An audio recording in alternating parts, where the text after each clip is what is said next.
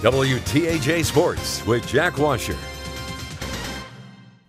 In late January, Penn State basketball fell to 0-10 in conference play, and the season looked lost. Pat Chambers' job security felt uneasy from the outside, but as coach said time after time after time, we're close and it's showing.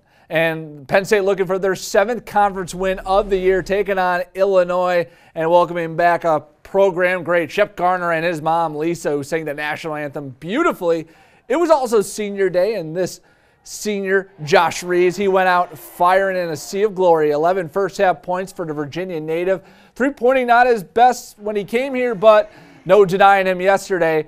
Later on, Jamari Wheeler driving, dishing, finding Roger Bolton.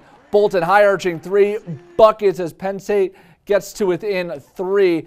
Then check this out. Off the steal, it's Wheeler finding Lamar Stevens, and Stevens putting his guy on a poster. Da-na-na, da-na-na.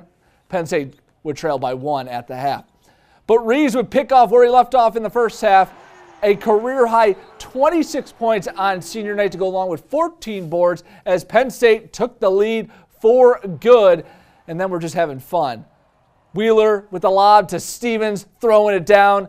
Then Wheeler on the break, finding Reaves. Wheeler with a career-high 9 assists. Penn State, 72-56 the final. They get a bye in the Big Ten tournament. Pat Chambers, talk to me.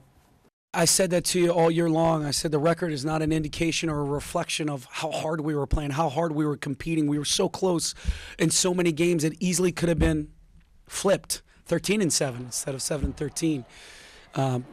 Again, the credit goes to the players and the staff. They did such an amazing job of showing up every single day and getting better.